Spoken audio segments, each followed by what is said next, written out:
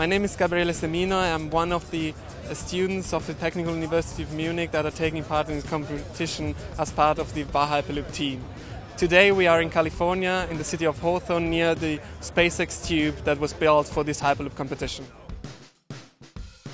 The amount of teams that actually initially applied was, I believe, over 150, and now we've narrowed it down to 25 who attended this competition. I believe from at least 6 or 7 different countries, which is spectacular. And then today you're going to see 3 teams run in the tube, in the actual Hyperloop, and then Elon was very clear: the fastest pod wins. So the way I found out about our loop was I'm a frequent Redditor of the SpaceX subreddit. And so one day they were talking about the Hyperloop competition and that they needed some volunteers on the Our Loop team. And I've been on the team for about a year now. Working remotely and having mostly virtual collaboration isn't without challenge. A lot of us make this our full-time job, even though it's not. What's special about our pod is that it is, as it stands, the only modular, scalable pod. This past week, it was about 5 in the morning. And we had been going since probably 5 in the morning the day before. A lot of us saw a second iteration of our pod levitate for the first time. And that moment was immense. Just to, people were emotional. We were tired. I mean, it was history before our eyes. I mean, 8 magnets were levitating that in midair. So it was something I'll never forget, and I don't think anyone else on my team will ever forget either. I would say my favorite memory of this competition was really just seeing my teammates for the first time. So our pod is one of the biggest pods. It actually is the biggest pod of this competition. It's 18 feet long.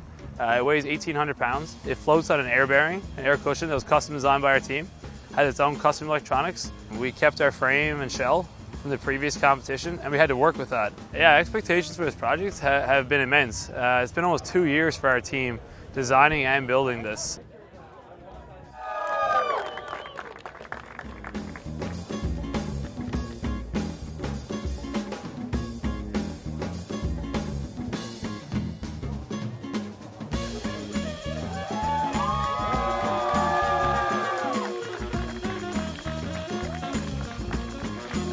Every single student on this team is either a full-time student or a full-time employed intern. Nobody has taken time off from either and has basically done this on their spare time. And the fact that we've pulled together the world's first ever air-bearing pod at 60 miles an hour in just our second test on a full scale, we're incredibly proud of that. We're hoping we're going to win this. We've had an excellent time, and we keep hoping to see Hyperloops get developed around the world.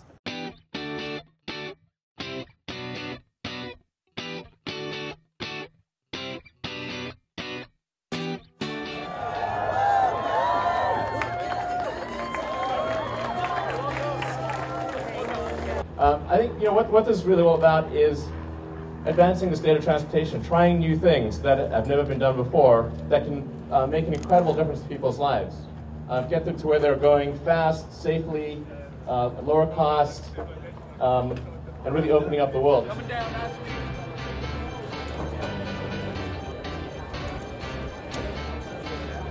Go. 5, 4, 3, 2, 1.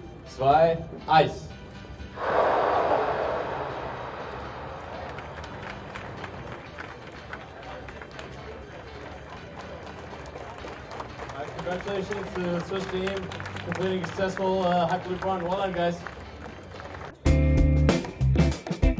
VAR, which is actually the German name, is a student group from the Technical University of Munich. Our design is a design made for high speeds. The pod has its own propulsion on board, so we don't need to use the SpaceX pusher. It's an electric motor which, through a drive wheel, which is pushed on the rail for high power transmission, accelerates the pod through the tube. Okay, so the first module we have here is a Levitation Model. So what we did at some point during the project this year is we decided to go without levitation. In principle, here those are the magnets, and that's all the lifting mechanisms for them. So what you can see here is the pod itself. You can see the different subsystem on a completely carbon fiber structure. So our decision was to go without the pusher, so to have our own propulsion. So what you can see in the back is the propulsion unit we showed you before. That's actually what's accelerating the whole pod.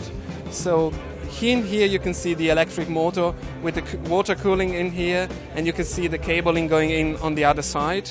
The motor is connected to a drive wheel, which sits behind this sensor.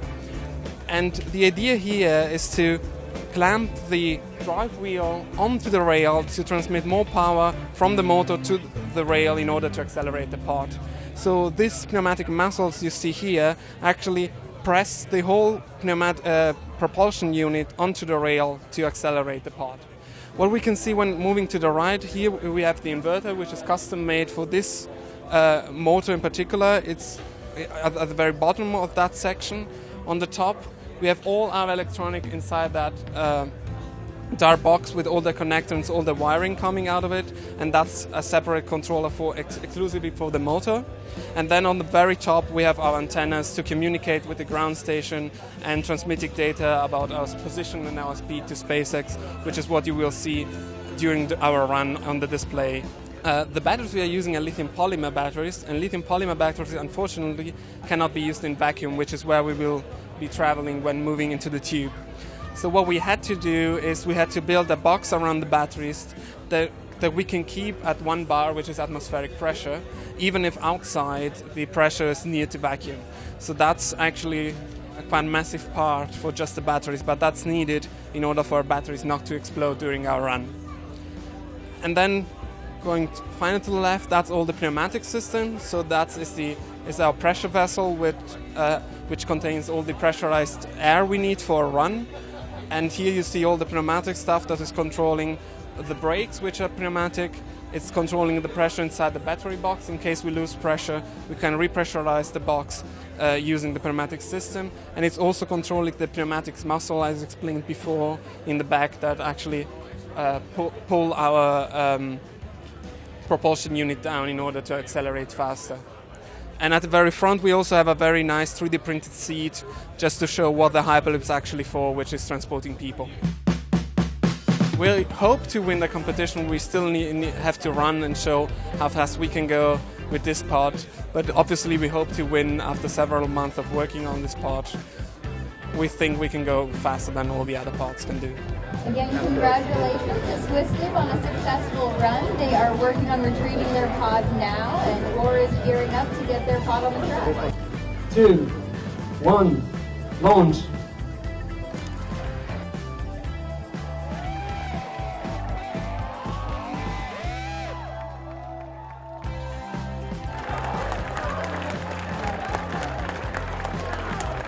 And congratulations to the Roar team. That was an amazing job. That pod just went 324 kilometers an hour, over 200 miles an hour. So well done, guys.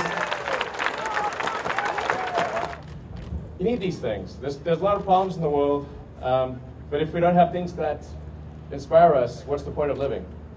And that's what this is all about. So congratulations. Congratulations to all the teams, and congratulations to Roar, the winner.